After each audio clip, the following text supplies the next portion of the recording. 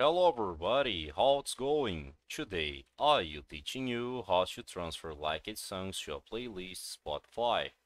So the first thing you need to do, and that is very important, is to make sure your Spotify app was updated, okay?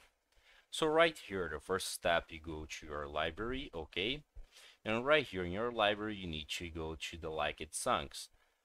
And here, unfortunately, we can't basically transfer all the music's add-ons to another playlist, okay? The only way to transfer the liked songs to another playlist is one by one, okay? That's the only way.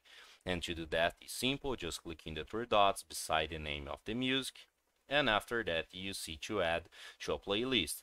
So you click to add to a playlist and select the playlist you wanted to transfer that song, okay? So I hope I can help with that information. If you like, don't forget to subscribe in our channel and hit the like button. See ya!